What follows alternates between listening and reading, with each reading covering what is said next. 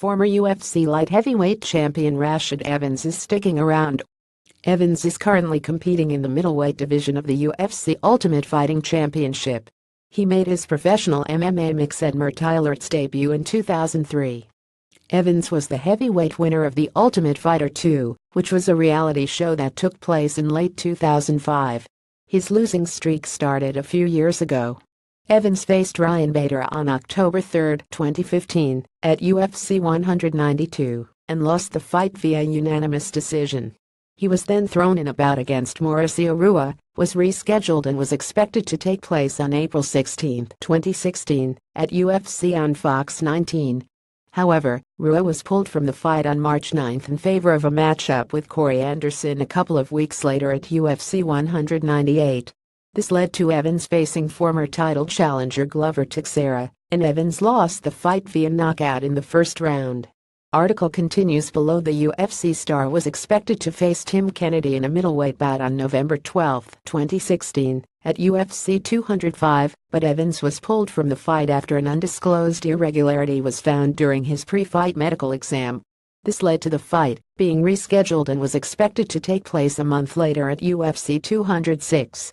However, once again, the fight was pulled. Evans was unable to obtain medical clearance to compete on the card. Evans faced Dan Kelly on March 4, 2017, at UFC 209, but he lost the back-and-forth fight via split decision.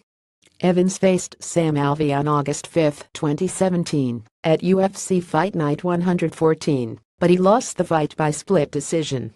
Article continues below. Despite losing his last 4 fights in a row, the former UFC light heavyweight champion has decided against retirement. Evans told Ariel Helwani of MaFighting.com recently. Evans hasn't won since his November 2013 victory over Chael Sonnen. "I can't retire like this," he said. "I would never know peace again in my life. Endless nights I would be left looking at the ceiling, unable to accept reality. I have to talk that over, but I feel like at 205 I have more energy," he said. Evans, who beat Forrest Griffin to become the light heavyweight champion in 2008, doesn't have a fight booked, but his current plan is to return to action in early 2018.